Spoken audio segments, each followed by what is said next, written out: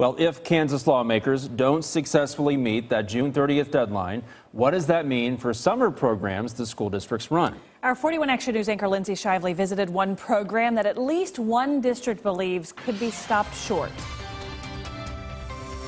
Here in KCK Public Schools, there are summer programs outside the classroom that could be cut, like the Summer Meals Program. Grab with both hands. They serve 80,000 meals over the course of a summer, and it's open to anybody in the community under the age of 18.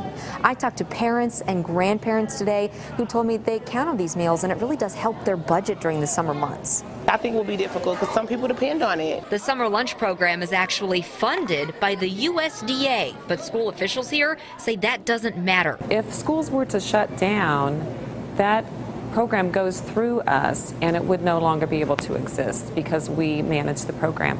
The Shawnee Mission School District is offering free lunch. Shawnee Mission Schools started their summer meals program today. District officials say it's unknown if missing the June 30th deadline means their program would have to stop. Olathe School District officials say their program won't be affected because it ends before the deadline. Doddridge also says in KCK, the public libraries are also run through the school district, so they may have to close as well. If that June 30th deadline isn't met, these are the kind of legal details that school officials and attorneys will be working to clarify.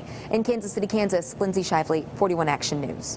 Good explainer. It can be hard to follow all of this. The Kansas Department of Education helps manage the USDA program. It says whatever happens, they're working on a plan B to keep getting those meals to Kansas kids. But it's too early to tell what missing that deadline actually would mean. Now, the USDA Summer Food Service Program plans to serve more than 200 million free meals to children this summer. We'll, of course, keep watching this for you.